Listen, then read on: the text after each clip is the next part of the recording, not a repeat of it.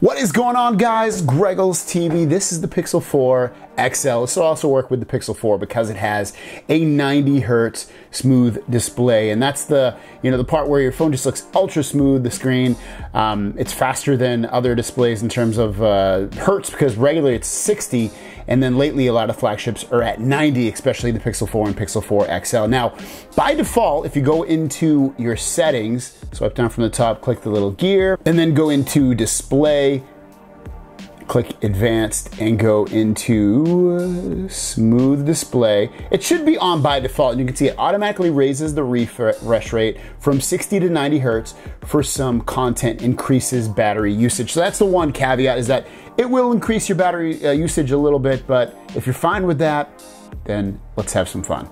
So the way to force it so it's always 90 hertz no matter what you're doing, you gotta do a couple steps, but it's very, very easy. Don't fret. So what you wanna do is go back to the main screen of settings. So again, just to get here, just swipe down from the top and hit the little gear. But regardless, once you get back to the main screen of settings, what you wanna do is go all the way to the bottom and click About Phone. Now that you're in About Phone, what you want to do is at the very bottom, you're going to see build number. So you want to tap that 7 times. I've already done this, but it's going to hit 1, 2, 3, 4, 5, 6, 7. It's going to probably ask you to put your code in. Just put your little code in to unlock the phone, and then developer options is going to turn on. What you want to do next is hit the back button up the top left. Go into System next. Click Advanced. Go all the way to the bottom, and now you're gonna see developer options. Tap that.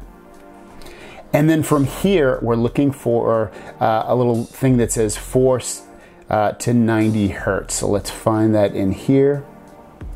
I did this earlier, so I gotta find it again. There it is. Force 90 hertz refresh rate. Just tap on that and turn it on right there. And you can see highest refresh rate for improved touch responsiveness and animation quality, increases battery usage, but again, it's gonna be on all the time so that everything you do is gonna look, again, ultra, ultra smooth and beautiful and wonderful no matter what you're doing. And I think it's cool. I mean, if you have this, why shouldn't it always be on?